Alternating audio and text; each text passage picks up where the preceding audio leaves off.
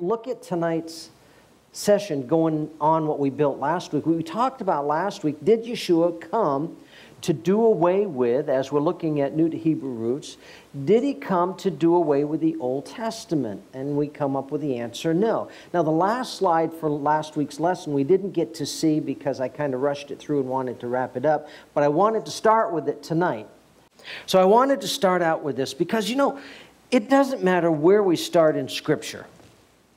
As far as exegeting and studying and looking at this passage right here that you find in Daniel chapter 7, 13 and 14 is one that needs to be preeminent in everything you do when you're looking at Messiah or looking at Scriptures. And so follow along with me. I didn't put it up there. I want you to look it up. I want you to mark it in your Bible. I want it to become part of who you are because it's so important. Verse 13 says this. This is Daniel speaking. He said, I was looking in the night visions, plural, so he's had more than one. And behold, exclamation, one like the Son of Man came with the clouds of the heavens, and he came to the Ancient of Days, and they brought him near before him. And dominion was given to him, and glory, and a kingdom, that all peoples, nations, languages should serve him. His dominion is an everlasting dominion, which shall not pass away, and his kingdom that which shall not be destroyed. When we are talking about Yeshua and what he did, this is the physical, corporeal person, Yeshua. Yahweh saves, salvation through this one. He is our King. He rules over all the nations. He has not set up his kingdom in Jerusalem yet, like he says he's going to. That's part 2 of the saga as far as when he comes. He came the first time as Ben Yosef, and now he's going to come again as Ben David to rule and reign on the throne of David. Keep that in your mind as we look through Scriptures, especially when we start looking at the letters that are written in the Brit Hadashah, the New Testament. We've got to remember that these were letters that were written by the apostles to churches or individuals to bring light, to bring instruction, to bring encouragement, to bring better understanding of what was already written. Yeshua has not diminished at all in his authority and who he is. So we need to remember that he is the King of Kings and Lord of Lords. So if we keep that in the premise, the very focal point of everything we do, that should be the lenses of which we look through when we look at Scripture. This is the creator of the universe, Yeshua, giving us instruction.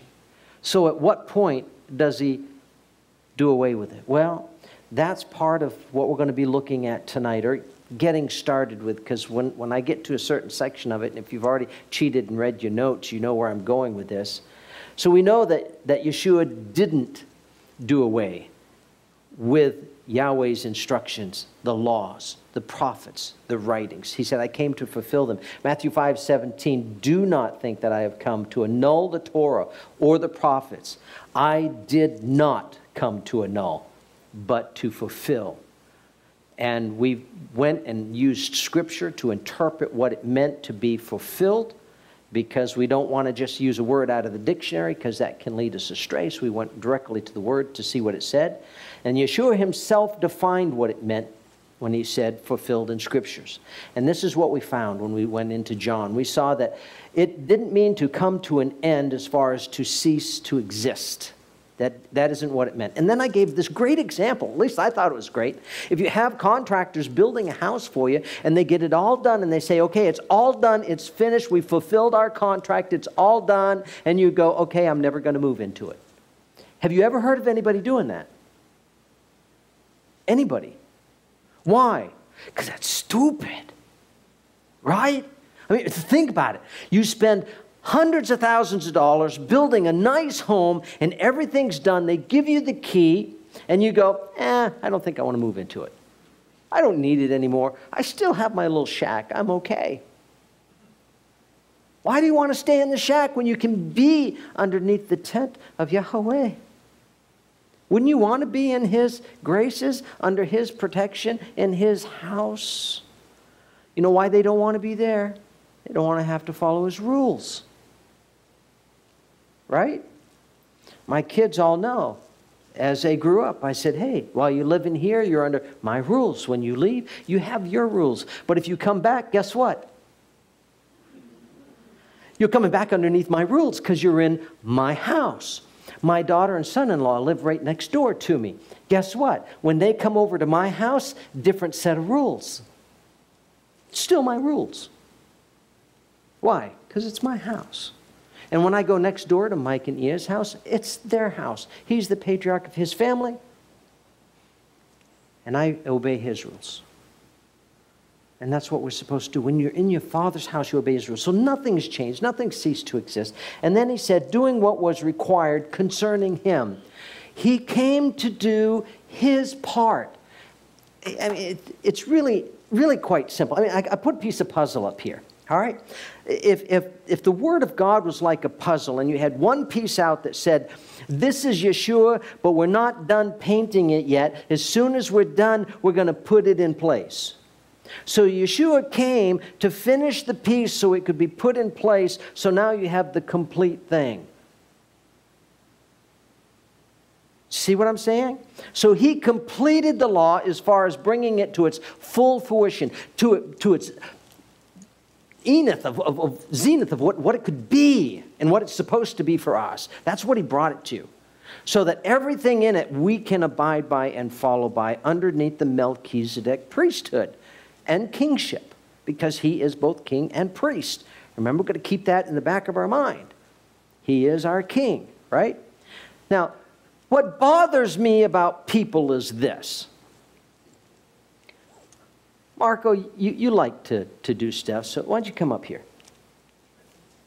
I need a good, strong guy. I want you to stand here, because if you stand beside me, you'll dwarf me. That's okay. Come right up here. I take kneecaps out first. Just stand right up here. We're going to role play. We're going to have a little fun. I knew you'd be right in key with this, because you look like a person that goofs off a lot. Ah! All right. Dad, just don't turn around, because you need to... But right about there, so get a little bit of profile. Yeah, you look so nice. So, I have the Word of God. I hope you can take it, because I'm about to thump you with it. No. Depends where you hit me. Okay. I'm going to pretend, and he's going to pretend we're at Mount Sinai.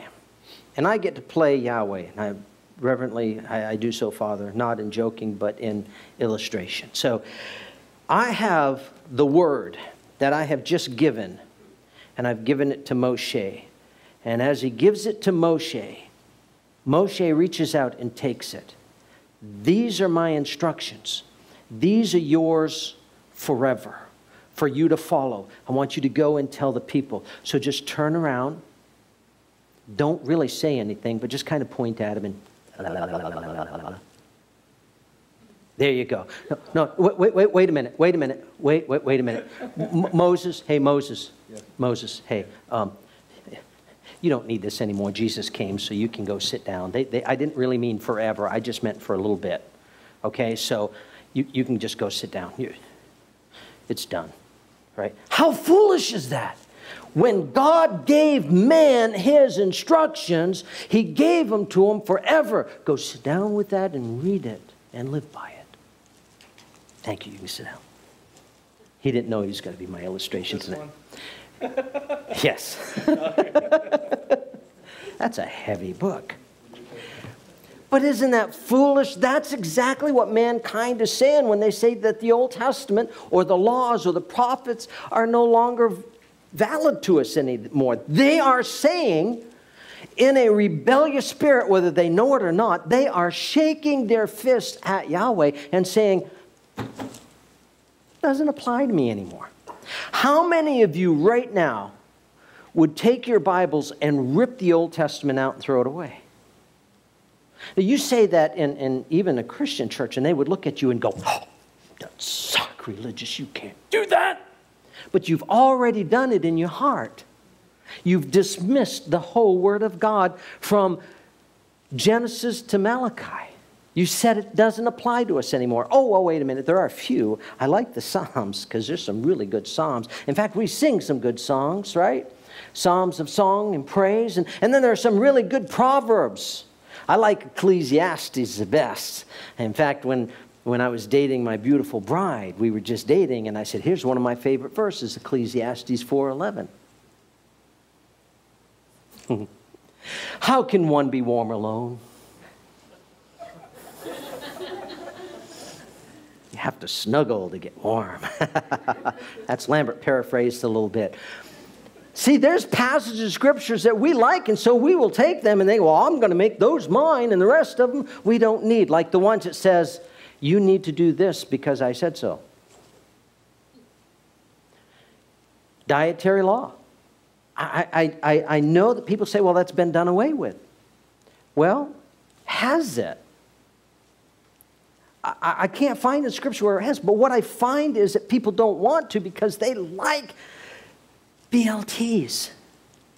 They like pork roasted in a luau pit, which seemed strange to me.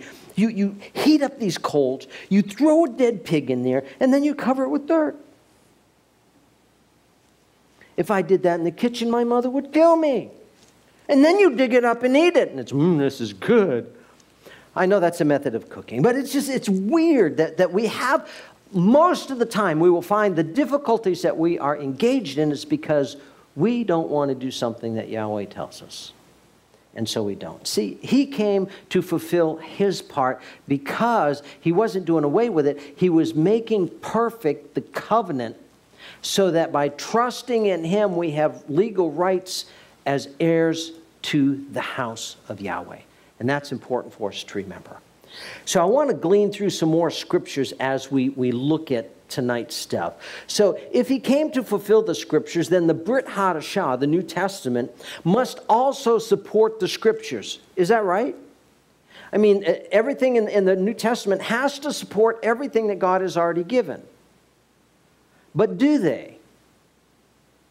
We're going to look at that very closely in the next several weeks because the Tanakh, if it is God's word, and we're saying it is, if we say it hasn't changed, then every letter that the apostles wrote, every dictation that was ever taken from any of the Brit Hadashah has to line up with the Tanakh, or it's a contradiction or a lie, or there's some kind of misprint or something there. And it's for us, as it says, Paul is saying to Timothy, for you to rightly divide the word of truth, and you have to figure it out. So I'm being very strong in my vocalism here because it really is important for us to set the stage. So here are at least 10 of the most commonly referred to scriptures in the Tanakh that are used in the Brit Hadashah, just to show you how much the New Testament, the Brit Hadashah, is relying on the Old Testament. Now, these are just 10. There's more. There's Joel and Amos and several other prophets we didn't even get to. These are just by numbers. Isaiah referred to 419 times in 23 books in the New Testament. That's a lot of reference, isn't it? Psalms, 414 times. Oh, but wait a minute. If we did away with that, why do we need it in the New Testament? It shouldn't even be there. So find them and erase them. You're going to find out if you do that, you'll only have 50% of your New Testament left. Genesis, 360 times in 21 books of the New Testament. Exodus, 250 times in 19 of the New Testament books. And then you've got Deuteronomy, which some people say needs to be thrown out altogether because there's no way that we can listen to any of that, is 208 times in your New Testament in 21 of the books. Are you wowed so far? I mean, I was when I started looking at these. I was like, holy cow. Interesting. Here's the last 5. Ezekiel has 141 in 15 books. Daniel 133 times in 17 of the New Testament books. You've got Jeremiah, the lamenting prophet, 125 times. Now, wait a minute. Why would we want him in there? He was the one that was always belly aching and crying, right? He was the one under persecution and remained steadfast. That's why it's important for us to have him in the Brit Hadashah, because if you and I are the last remnant, when Yeshua is going to come as Ben David, know that there is a period called the Great Tribulation, period. It's called great because nothing's ever matched it before. And you will be going through that. And if you are not set like Jeremiah, you will be like all the others that were false prophets in his day. But he was a suffering prophet. It's mentioned how many times? 125 times is referenced in Jeremiah. Leviticus.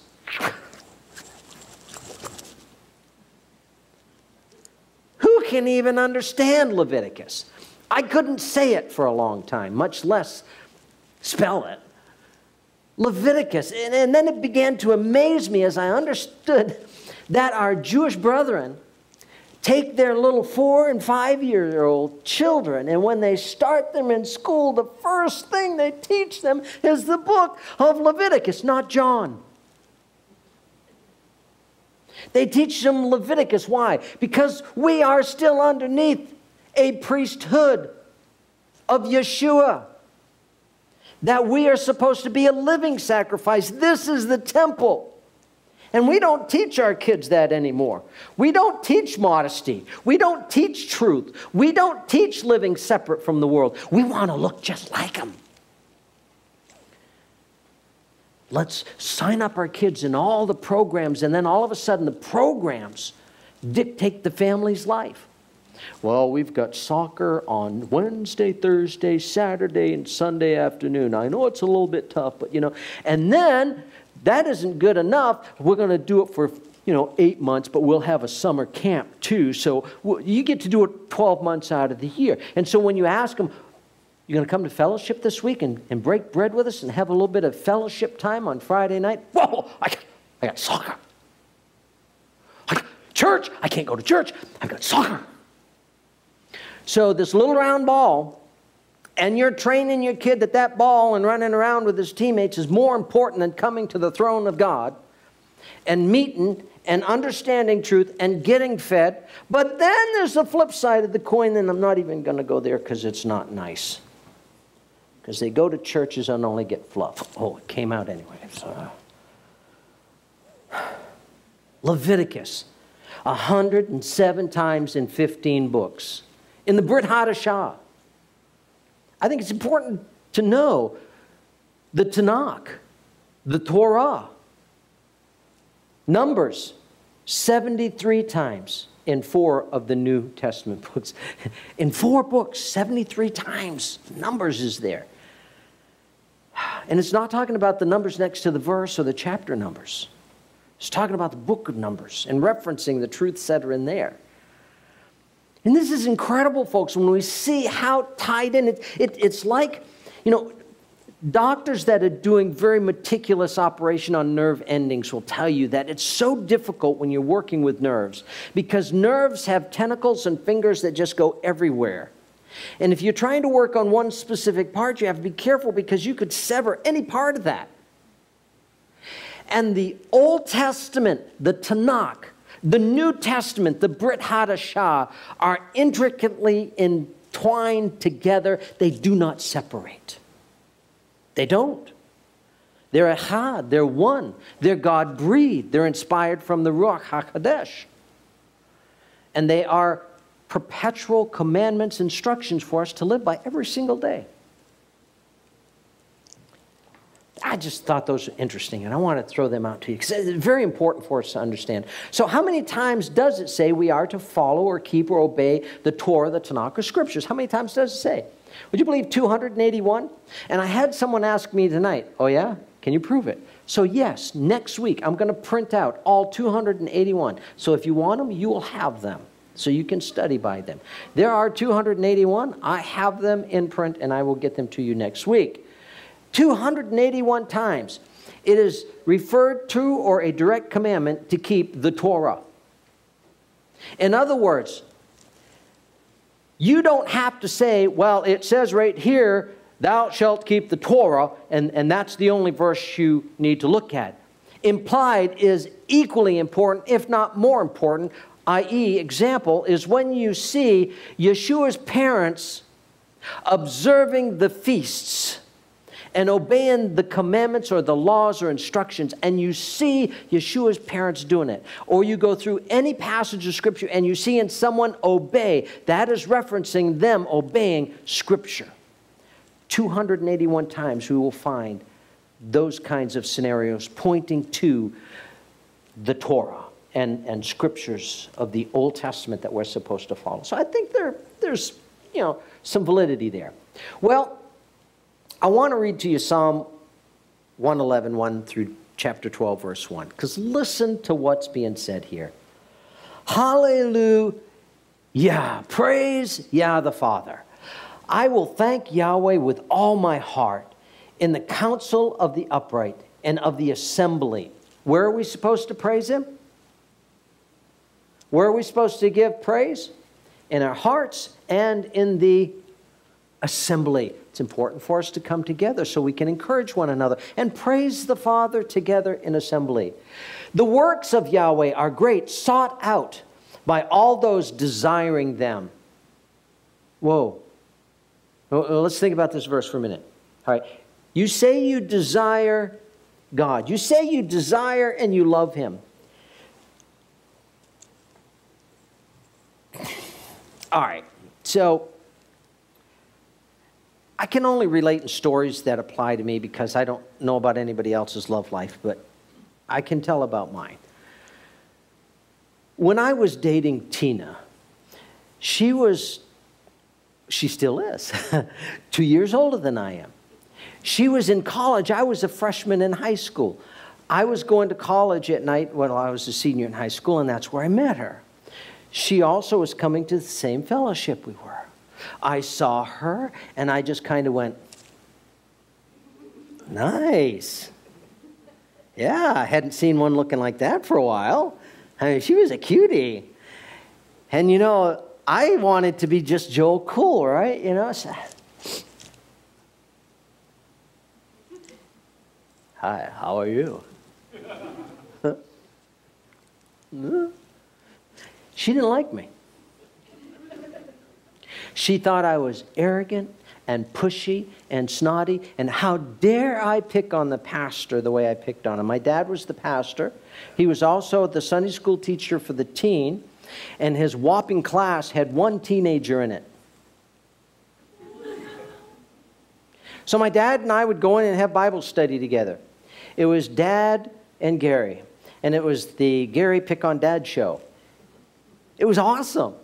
And my dad and I would patter back and forth and pick on each other. I'd pick on his bald head, pick on his big nose, talk about his 4 eyes. Now I have them. God is so funny and how He does that. And so she came and sat in the class with some of the other college people. And, of course, I wanted to make a good impression, so I really vamped up the sarcasm as if that wins somebody over, right? And, man, I just laid it out there and, man, put my dad under the carpet. It was good. I impressed her really well.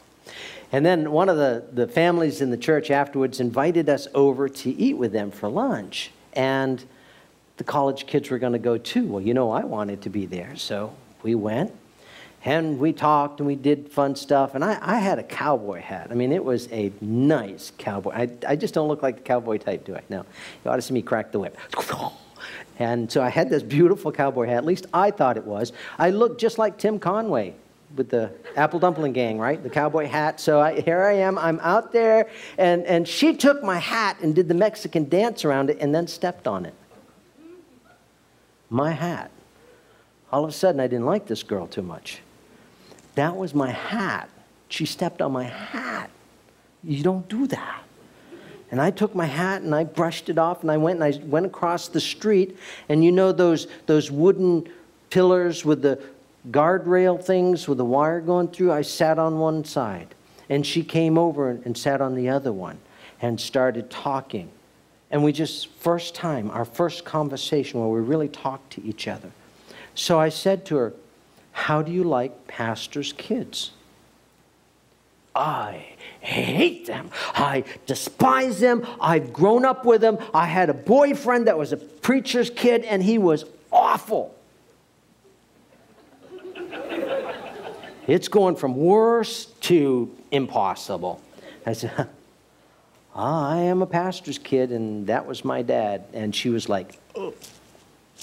She didn't realize that she had just kind of threw up all over me, you know. I had to pursue her. You know why? And it was fun because I chased her until I caught her, but she is convinced that she let me chase her and stopped and let me catch her. So it's been a mutual, wonderful experience. But I desired to be with her. I desired to know her. She was a fun, lovable person, and she still hasn't changed. She does some of the most incredibly wonderful things that drive me nuts. But they are beautiful things in her own person. And I desire to be with her, and I still do. Sometimes we don't even say anything. We just look at each other. And the other day I said to her, I said, you know, you're almost 60. That's not a good thing to say, guys, you know. It didn't go over too well. But I meant it in a way, because I'm looking at her, I'm going, she doesn't look it. You know, in fact, she was out with our grandkids not long ago, and someone said, oh, are those your children? No, they're my grandkids. What? Yeah. So Mama's doing really good, and I'm proud and excited how God has shown favor in her. But I pursued and desired and sought after. Why? Because all of a sudden, no one else looked good to me. Sorry. And there's a lot of beautiful women out there. There's a lot of beautiful women when I was growing up, but there was only one that shined. And I hooked her, man. And she's mine. And praise the Lord. Good stuff. This desire, this personal intimacy that is often referred to as the marriage of Yeshua and his bride is the same thing that we should have as we're searching out and desiring to know him, what it says here in the Psalms. So I beg to ask you the question, do you feel that way about him? Does just saying his name sometimes bring tears to your eyes? Do you close your eyes and sense that he's standing there putting his arms around you? That the creator of the universe who breathed life into you and you became a living nephesh, this being became a temple that is part of his to worship in, and the very breath you take is him breathing in and giving you life. Do you ever sense that? If you don't, you need to spend some time in checking where you're at. Verse 3, his work is honorable and glorious, and his righteousness is standing forever. He has made a memorial for his wonders. Wait a minute. He's made a memorial for his wonders. He's made, what is a memorial? Isn't it something that you can touch and see and look at and remember? We do that in the graveyards. We put a memorial up. We put a tombstone so we can go there and see them. And we write it on stone so that the weather doesn't wipe out their name. So that we can go back 200, 300 years later and their name is still there so they're not forgotten. God says that he has put a memorial out there for us to be able to remember him. And we read that sometimes and it goes, wow. But Paul caught it. Paul knew it. And he says in Romans chapter 1, he says the universe displays His glory and His majesty. Have you ever stopped and picked a leaf off a tree and just started peeling it apart and see all the different little veins that are in the leaf? And see the intricacies that are inside that little leaf? That's God. And you know how He made that? Oh, there it is. All of creation. Wow. Absolutely phenomenal. He has made a memorial for His wonders. Yahweh is gracious and full of pity. This just tears apart everybody who says that the God of the Old Testament is a mean, bad God. He's a God of pity. He's a God of mercy. He's a God of long suffering. He has given food to those who fear Him. He will always remember His covenant. Well, wait a minute. We just did a little thing here that Moses was going to give it back because we have Yeshua now. We don't need it, right? So He's going to give it back. But He says, I always remember this. I gave it to you. I wrote it. And I'm giving it to you so you will always have it. And He says this, I will always remember it. Do you know what that means? When He said that you are in Yeshua and that through Yeshua, Yahweh's salvation, if you're trusting in Him, there's nothing that can break that covenant that He's made because He's going to remember it.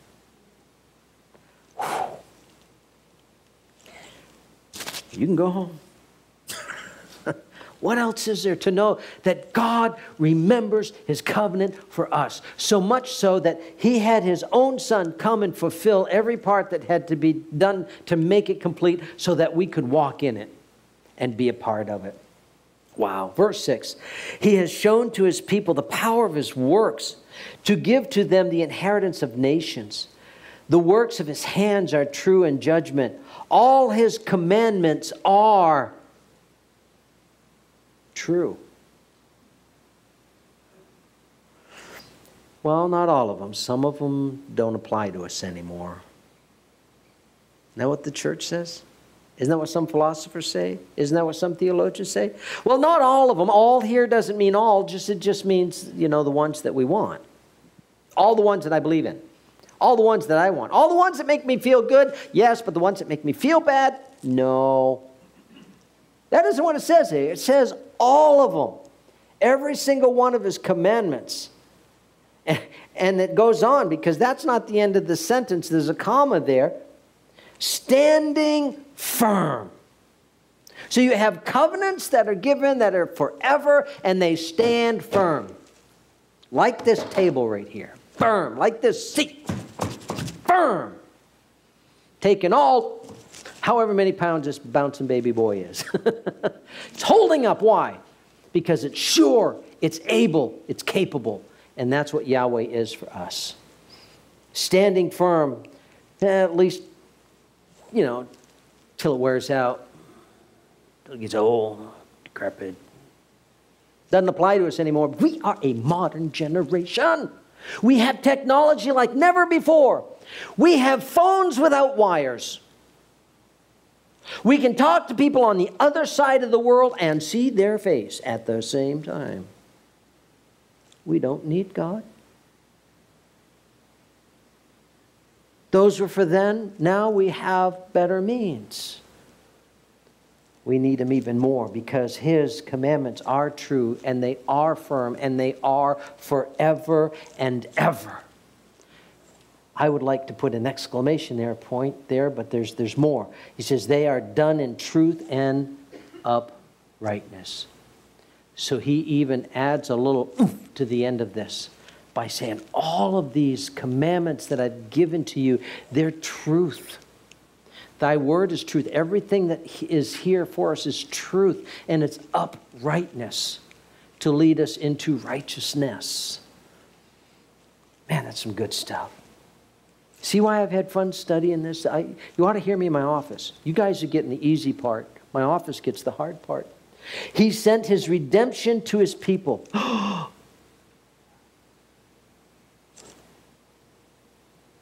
We just read verses 1 through 8, where it's talking about the commandments, and now he says, I'm going to do something else. I have the commandments, but now I'm sending you redemption. And right there is just kind of an allusion to letting us know that the commandments are not salvation. Salvation is not a book of law or instructions. Never has been, never will be. But our salvation is in Yeshua HaMashiach. So he sent redemption to his people. Ooh, his people. He has commanded his covenant forever. Holy and awesome is his name. The fear of Yahweh is the beginning of wisdom, a good understanding to all those who are practicing them. Well, wait a minute. The fear of Yahweh is the beginning of wisdom. Okay. All right, yeah, I fear God. Do we really? A good understanding to all those who are, I have to do them. And not just do them, practice them. You know, Dave gets up here and he plays his guitar and he worships. If Dave never practiced and he just got up here, what would he sound like? Sound like me the first time I picked up a guitar. Sounds horrible. But he practiced. Well, at least he practiced at the beginning. Now he's good enough he doesn't have to practice anymore, right? Dave will be the first one to tell you that he practiced. And part of his practice is he brings worship into the practice, that he makes sure that even in his practice that he's exemplifying the art of what he's doing. So practice and practice and practice and practice. And when you think you've got the song down, you practice more. You know why? Because you're never going to get perfect at it. Dave, have you ever practiced a song 100 times and still made a mistake? His head's doing this. This means yes. Yeah, we all do. Many of us have been driving for years and years and years and years and years, and you pull up into the middle of the medium and you're going to turn left. And you look and you don't see anybody, and you look over here and then you look over there to pull in, and you look up again and you start turning. Someone's all of a sudden coming. And you realize, well, what you did was you're pulling into an exit. Uh-oh. But you've been driving for years and years and years, and you made a mistake on the road. See, we all make mistakes. We all need to practice. When we get in the car, we need to remember the laws. We need to remember both hands on the wheels. We need to remember turning and putting the signals on. I love it when my wife's with me. That person didn't put their signal on. And then when she's not in the car, I go, they didn't put their signal on, Tina. Have you ever done that? Or a person just cuts in front of you and you go, well, why did they do that? There's nobody in front of them, nobody behind them. I've got a car that's only 400 yards in front of me, and this car just whoo, right in front of me. Why? Because he wanted to be there. And then he didn't turn, he slows down. Then you try to pass him, he speeds up. So you have to practice. Practice. Life is practice. It's a journey. It's not, I've arrived. I prayed yesterday. Was that good enough for today? No, I got to pray today too. I need to pray today for tomorrow that I still pray for that day. That can be confusing. We need to practice. We need to be in a mode of always practicing the law, the scriptures, to walk in righteousness. His praise is standing forever. Amen. It doesn't go away. Hallelujah. Blessed is the man who fears Yahweh, delighting. Here we go, coming right back to delighting greatly in what? Say it to me. Into what? They can't hear you on the camera. His commandments. We're delighting in His commandments. No, they're legalistic. We don't need them anymore. They don't apply to us anymore because we're under grace. We are exercising faith, and so we don't need them anymore, right? Right here in Psalms, it says, delighting greatly in His commandments. And this is speaking about someone that's just the beginning of wisdom. Someone who's just beginning to walking in the faith and trusting in Him. So I wanted to spend a little bit more time in just backing up what we did last week. Joshua 23:6 says this, "Therefore, be very firm about keeping and doing everything written in the book of the Torah of Moshe, and not turning aside from it either to the right or the left." Is there any giving there?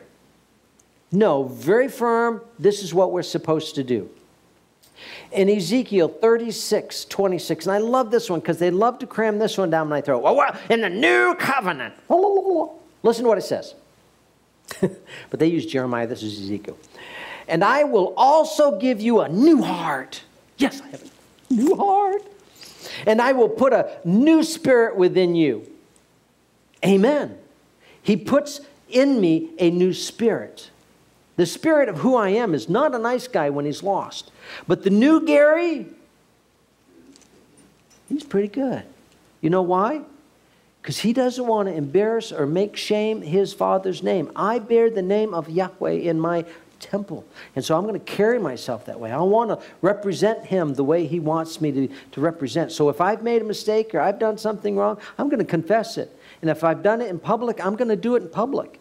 And you have heard me apologize before because I've misquoted or done something, and who knows. We have a new spirit within us. "And I will take away the stony heart out of your flesh, and I will give you a heart of flesh." He gives us a new heart. And you know what the heart is in the Bible? Mind.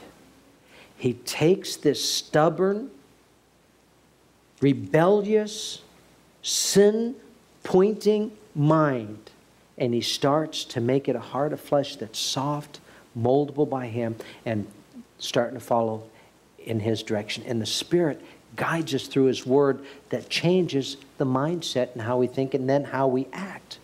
You can see a cross-reference here in Jeremiah 31. Verse 36, verse 27 says this, "And I will put my spirit with you and cause you to walk in my statutes, and you shall keep my judgments and do them." They don't like reading that verse. Verse 36, chapter 36, verse 37. Look at it closely, what it says. "And I will put my spirit with you and cause you to walk in my statutes."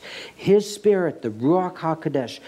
What did Yeshua say? He says, I'm sending my spirit to paraclete with you, to come up alongside of you, to be yoked with him so that you can what? Walk in his statutes, his commandments, his instructions, so that we keep his judgments. See, they leave that out. They just say he's given me a new heart. I think different. And I have all this, that I can do, and it's fine, because everything is abstract in the New Testament, and it's all just kind of like, faith, holiness. We ask a person what holiness means, and they go, it means holy. Well, what does it mean? Oh, it's holy. Holy. It's hard to explain, Pastor Gary. It's way down, Gary. It's holy.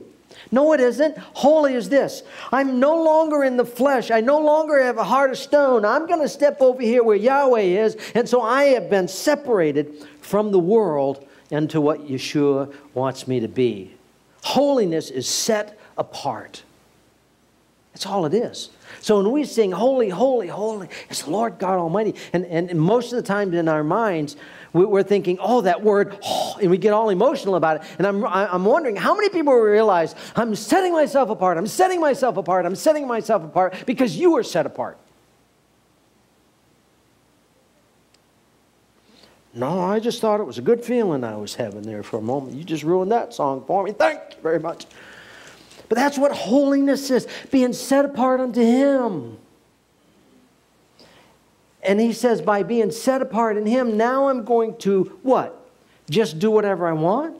Still look like the world, act like the world? Do everything the world does? Including doing dumb things to our body, the temple. By one, parading around immodest, putting marks on your body that shouldn't be there, and say, God knows my heart and this is my testimony. And the world looks at it and says, nice quote. I have from Buddha that's almost as good as that. See, they don't see the difference. You've marked the temple. You've defaced it. What would happen if I came out here at this building and I decided, here's a good idea. I'm going to put a scripture right on the side of this building and spray paint it on. What's the owner going to do to me? I'm sorry, officer. I didn't know. I thought I was being a witness. See, we do things without thinking. We do things without really examining God's Word. Is this what He wants me to do? I bear the mark of the cross of Yeshua HaMashiach, the tree that He died on. That's what I bear. That stake that He carried. That's what I'm supposed to be carrying. That's what sets me apart. That's what people are going to recognize. Not that I look just like them. Well, you know, Paul said, we'll get to that. And I know Paul said, I've become all things to all people that I might win them. I don't think he became a prostitute so he could win prostitute. He didn't become a drunkard so he could win the drunkard. Come on, that's not what that's saying. You've got to examine Scripture to see what it's saying there. And think about what you're saying when you think Paul said something that he didn't say. All right, I got on a preaching ramble. I'm excited about this. So these are principles and truths that we have to understand, that we are to walk in Scripture. And the Scriptures are the Torah, the teachings of the prophet. They are the writings. They are the Brit Hadashah. If we are walking in those as one Echad book that is intricately put together, we're walking in the light of Yahweh. And there's no better place to be. And you will be a set-apart people if you do that. Trust me. I mean, you don't even have to do half, quarter, 1/10 of what it says to do. And all of a sudden the world goes, huh? You do what? You want what day off? What's that for? Really? Wow. Okay. So we've established quite strongly, or at least I've been strongly about it, that Yahweh's instructions, His teachings, His judgments, His statutes are to be adhered to and observed. Yes? Yes. Okay. Again, we got to remember that this is not our salvation. This is not about our salvation. Obeying His instructions have nothing to do about salvation. Okay? This has to do with me being obedient to Him after I've been saved. All right? I've been adopted. Now I live like the Father wants me to. I'm now married. I now live by the marital laws. Okay? That's the salvation is a separate issue. We are talking about walking in His statutes and following them, and how important that is. Now, but as a result of our salvation, our desires become one to follow after Yahweh. At least it should, and I hope it does. There's a lot of stuff on there. Next week we will start in Acts, but you can read through that other stuff. It's just there's 36 different passages of Scripture that are there that people have said, and then you saw what people say about those verses as far as how they use that to say that the law doesn't apply. We're going to look at each one of those, each one of them. So I find it almost unfathomable that you would take 37 verses, and actually there's only 36, but the guy who wrote the article and put these up had 37, so I kept it up there so if anybody they look under the 37, but he only lists 36. And there may be others too, but these are the primary ones. And so as we look at those, we're going to look at those directly as what Yahweh has to say. Because here's the conflict. And we're going to start out with definitions, because we're going to have definitions before we get into understanding these.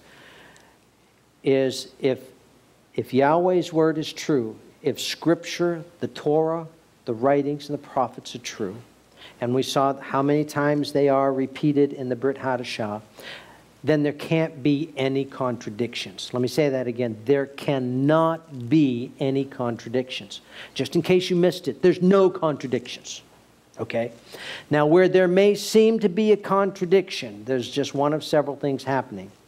One is either an error because of translation or whatever, or the way we're interpreting it. and it's a misunderstanding, or 2, the Bible is a liar. I'm going to opt with 1. Somewhere along the line, somebody made a mistake in the way they translated or understand the truth. Just like a few moments ago when we were talking about holiness, right? Holiness, most people think, is that feeling that starts up and you start singing, holy, holy, holy, and all of a sudden you're swaying back and forth and you're caught up into it and you say, oh. When it all it really means is, I'm over here, guys. I've been set apart. I'm not of the world anymore. I live in it, but I'm not a part of it. I'm not of the world system. See, I don't care if I'm rich or poor. I don't care if I ate eggs tonight or if I had steak. I don't care if my car muffler's falling off and I'm riding down the street, sparks are flying everywhere, if I'm riding a gold BMW. I don't care. I don't care. I don't care if, and my wife hates this, but I don't care what I look like when I dress up. That's why she dresses me. Because I might have polka dot shirt and striped pants, and as long as I got clothes on, I don't care. I would have clown shoes on. As long as I have shoes on, I don't care. But she does. You see, this world doesn't matter. You know, I tried trimming my beard. I didn't go to a barber to have it done. I do it myself, and I don't do a good job, but I don't care. I don't see it. You have to look at it. Right? When I shaved my head, did it bother me? No, I don't care. You know why? I don't have to look at it. It's not important. Those are the things the world looks at. How well you look. And it's important to smell good.